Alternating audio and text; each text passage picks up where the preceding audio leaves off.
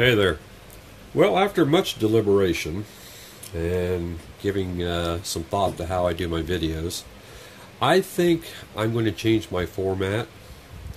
I'm not going to do play-by-plays because I find it very hard to make the video and play the game at the same time.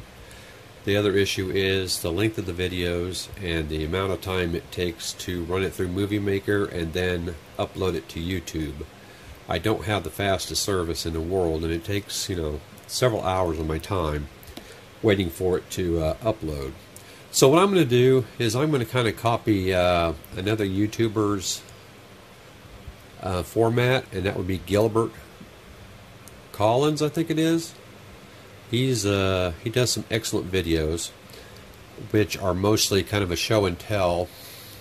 He'll show you the components of the game and run over some of the rules and just kind of give you an overview of the game. It's not really a out of the box kind of a thing or anything like that, but he just shows you a game, stuff like that. I'm going to try and do that, but I'm also going to try and show you how the various systems work, how the sequence of play goes, how, I'm going to go over the components first, then go through the sequence of play, and then probably move, do the movement, combat, any other type of special systems that the game has, and just give you a feel of how the game plays. But I am not going to I'm not going to play the game out before you, because I just, it's just not something I want to do anymore. And I'm not very good at it, so I'm going to try and stick with something that I think I can handle and still put out a semi-watchable video. So in this case, I'm going to start with just a quick component overview, since I've already shown a few things in the intro video, and then I'm just going to show you a little bit about movement, combat, and that type of thing. So you can consider this a sequel to the first one. You can watch it if you want, or we can move on to something else, but I'm going to go ahead and just do this one quickly. And that's kind of how I'm going to try to do things in the future. I'm not that big on, shrink wrap, break the shrink wrap, look at the game. Not too big on, the out-of-the-box kind of a thing, or, ooh, look what I got. I'll do some of that to a point, but I'll let others who are more qualified do that to the newer games. I'm going to try and cover the older games. So anyway, that's my goal and plan, so I'm going to get started. See ya. Okay, the rule book clocks in at 16 pages. The paper is a matte finish, and it's filled with illustrations. Make sure I don't get my hand in the viewfinder again. Like I said, it's filled with illustrations. It doesn't have a lot of examples of play, but it covers most of the basic stuff. There is some artwork, which I'm really not that crazy about, but, to each his own. And it covers such things as movement, attacks, range,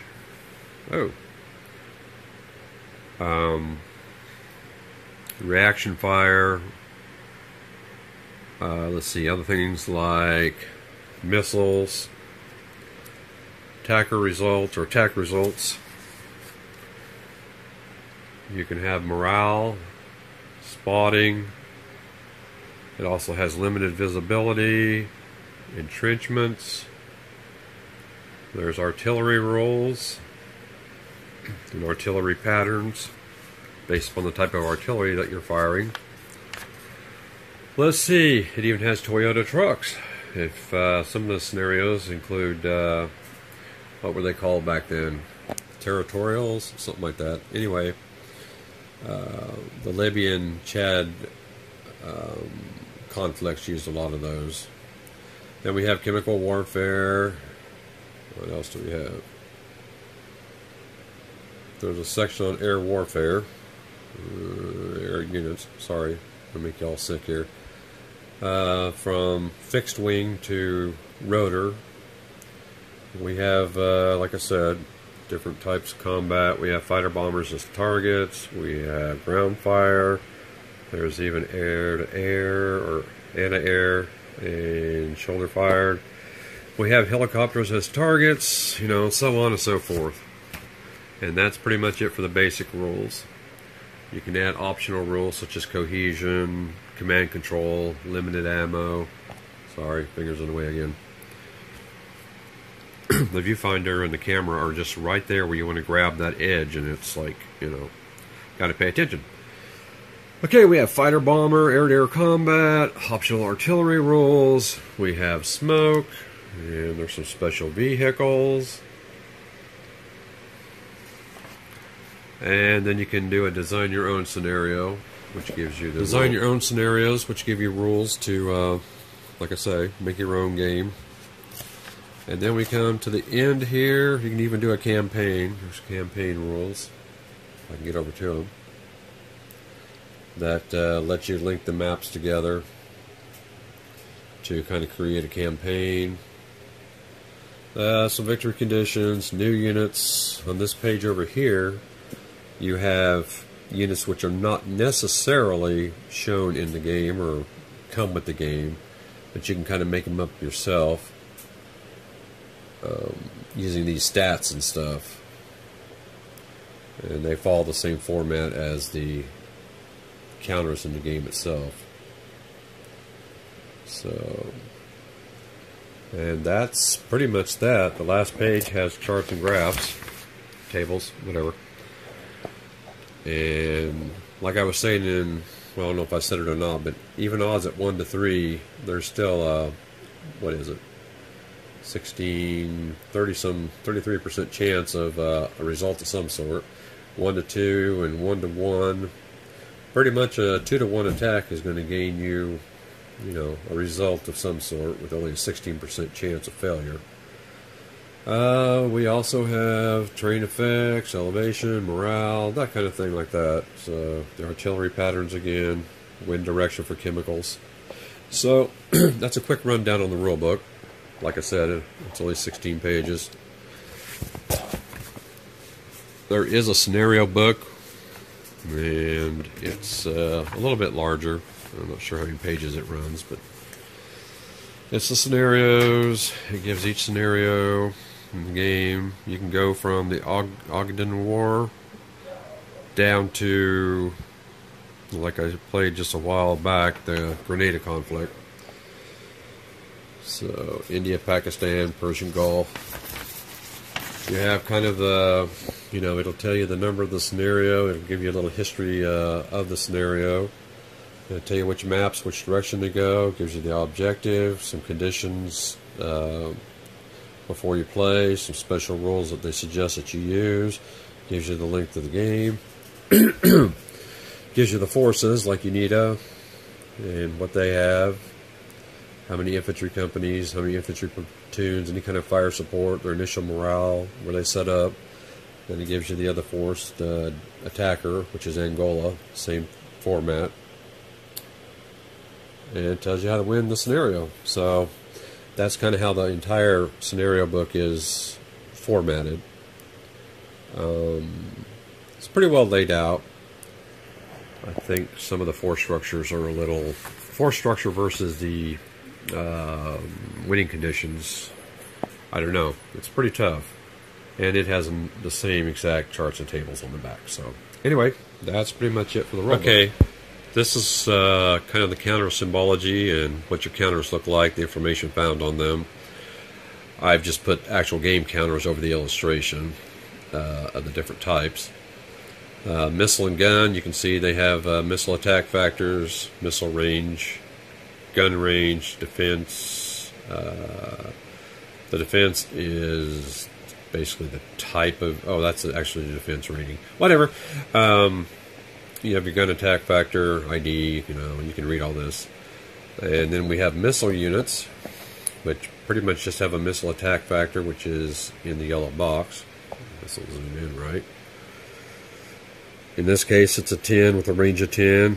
Has a defense of a 3. It's a troop unit, basically. And a movement factor of 1, which is restricted, meaning it cannot fire and move. Back up to the missile and gun, it has the missile attack value and the range, just like the missile-only unit. It also has the gun attack and the gun range number, the 3 and the 2. The defense is the 1, I'm sorry. It also has a troop carrying capacity of 1. Different vehicles have different troop carrying capacities and different types of units or whatever that they can move. Like some can move towed guns, stuff like that. And it also has different symbology in its movement factor. It's amphibious and it has a movement factor of 5, and I think it's restricted in the ability to use the missile attack and the gun attack at the same time. And we come down here to basically a gun-only unit, which just has the basic infantry are like this too. They have a gun attack factor, a range, and a defense. Excuse me. They have a silhouette denoting the unit type, and then they have a movement factor. So that's pretty much the standard thing. There's also fighter bombers. I think most of mine are still on are still in punch, but this is kind of the information on them. Strafing, bomb, silhouette, that type of thing. I think there's some errata about which is air-to-air and which is the bombing value. But anyway, that's kind of an overview of the counters of the game. We have 3 phases in a turn. The first phase is the first attacks. The next is move and enemy reaction fire. It's kind of like opportunity fire. And then we have the last attacks phase. If you fire in the first attacks, you cannot fire in the last attacks. Otherwise, you can kind of fire and move, or move and fire. Reaction fire, you have to assume a firing position. You do so if you don't move. And that lets you do the reaction fire. But only units in the firing position can do reaction fire. Initiative, basically roll a die. Whoever has the highest die chooses to go first or second, and you can get that double turn thing if you go last and then go first. Let's see here. Let's look at movement here real quick. Movement is pretty standard. I didn't even take a look at the map. I really should have. We'll kind of take a look at the map once we kind of look at movement. You got your various terrain costs, that kind of thing. Roads and trails help you move a little faster than the amphibious vehicles. Units cannot cross a river without being amphibious or having a bridge to cross them. We'll just take a quick look at the terrain. Terrain is pretty much standard GDW. I like it. It's very functional, but it's very clean too. You don't have to. There's very little ambiguity as to what's in each hex. It's not Simonson quality, but you know, to each his own. These are different elevations. You got the trails or the dotted lines, the solid lines are roads. You've got towns or villages. Each one is different. Like in the, what was I playing last? Not Grenada, but the last one I was playing was, whatever it is. Oh, yeah, it was Grenada. This is the compound. Instead of a town, it's basically just a military compound that the Cubans took over and fortified. But anyway, we're just going to show a real quick example of movement. Like I say, right here is your movement factor. Usually it's a 1 for troop units. It has attack factor of a 2 and a range of only 1, and it has a defense of 3. Clear terrain costs 1. Troop units have no facing, so you don't really have to worry about that. Vehicle units do have a facing. If I can find my BMP again, or something like it. This is the air defense unit. This is the issue. They have to face a hex side. But let's go ahead and move the infantry just to give you an idea of movement. It can move 1 hex. Well, this is going to be a real hard one. There, it moved 1 hex. The BMP can change its facing. I think it's free. We're going to go up a slope. It has a movement factor of 5. I think that's a 5. It's also restricted in its ability to fire and move. And that would be 2. Let's turn it around. I think it just calls from hex to hex. I could be wrong. 3, 4, and then 5. And I think it can change its facing back around to here. This is the front. These 3 hexes are the front. These are the rear or flank. And they play an important, sorry for the finger, they play an important role in the defense of the unit, whether it's attacked from the front or the flank. I'm going to give a quick demonstration of combat here real quick. Okay, as I said before, each unit has either a gun or a missile. Some have both. Units attack separately in this game. Like if I had 3 infantry, well, each one could fire separately against the ZSU unit, and vice versa. You could have, 4 or 5 units in a hex, and you can still only, each unit can only attack separately, one at a time. Doesn't appear to be any kind of penalty for stacking when fire's coming in. You just roll randomly for the type of unit that you're going to be hitting, and then you use the appropriate factor. So, that's kind of how that works. Let's see what else we have. There is a range attenuation, kind of. Anybody plays Panzer Blitz will kind of be familiar with that. Range effects. Close range is half or less. You get to double your attack. Let's see, focus. Equal or less is just normal. Twice or less is half. That kind of thing. There's your facing diagram. The front versus the flank. There are certain rules for missiles. They don't have range attenuation or range effects. They're halved against what? They have no effect against troops. Or halved in the woods and woods. Okay, but that's not the point. The point is how to attack. What you'll do is, see if I can get a focus here. Oh, this is much better than my old camera. We'll do the ZSU since it has a range of 4. It's within half, so it basically becomes a 4. Your 2 becomes a 4. So it would fire on the infantry unit at 4 to 3.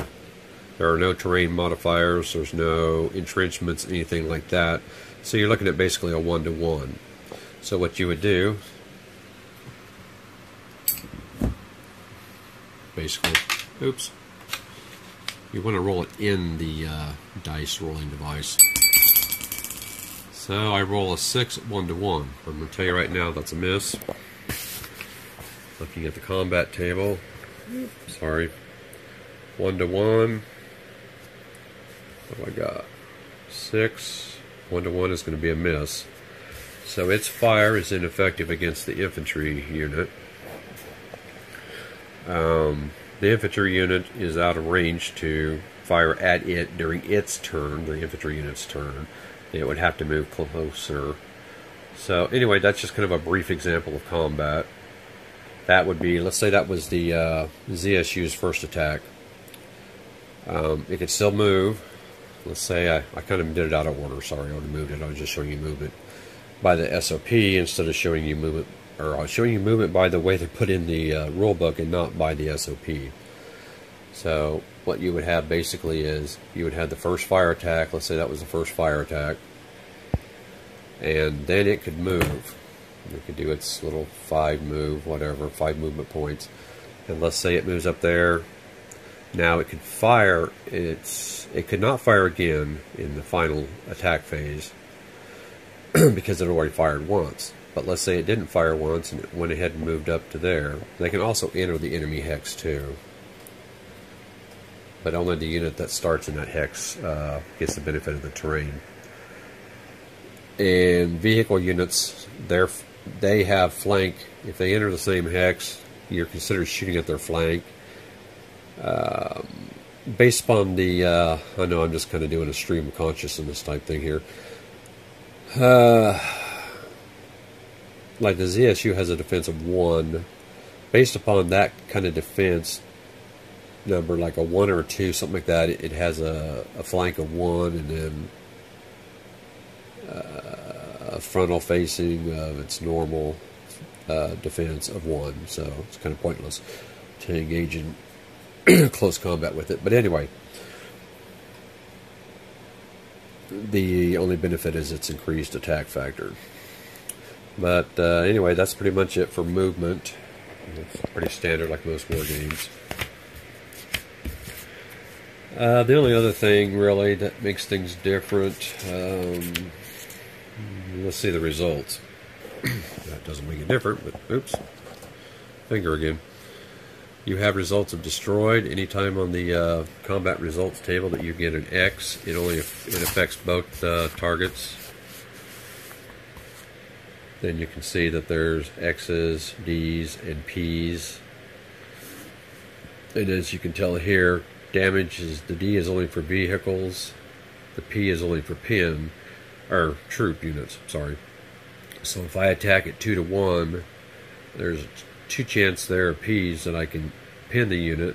There's 50% chance that I can eliminate it. Or if it's a vehicle, there's only a 16% chance of damaging it, but there's still that 50% chance of destroying it. So that's kind of that. These are just the markers that you assign to the unit to kind of show you the status of the unit.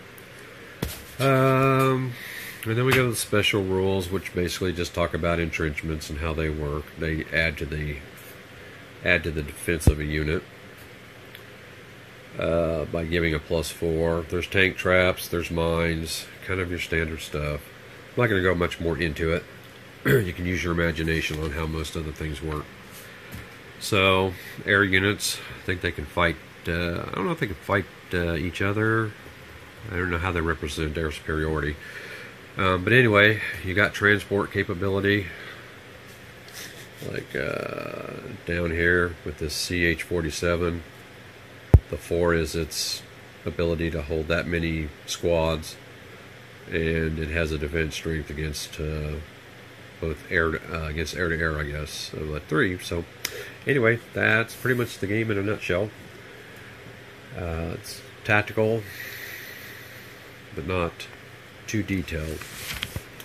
It's okay. I like to dig it out once in a while, but then I get frustrated by it because some of the rules just, they're not covered enough, I guess. The rules are very terse in some ways, and you kind of have to use common sense, that type of thing, to figure them out. But anyway, that's the first battle system. I think this was like the second or third game that came out. Second, maybe. There was Team Yankee, Test of Battle. There was Battleground Europe. Let's see. I don't know if we can see it up here, but there's Blood and Thunder kind of in the center there. And they also put out a larger game, the Battle of Moscow, on the road to Moscow, kind of a game that used a similar system. But otherwise, this is kind of test of arms. Just a couple of examples of movement and combat. So, I'm going to pick another game and see if I can't improve my cinema photography here, and try to put out a series of videos kind of based on this format, but perhaps with a little bit more detailed stuff. Anyway, I'll stop taking up your time, and you can get back to whatever it was you were doing. Until later, see ya.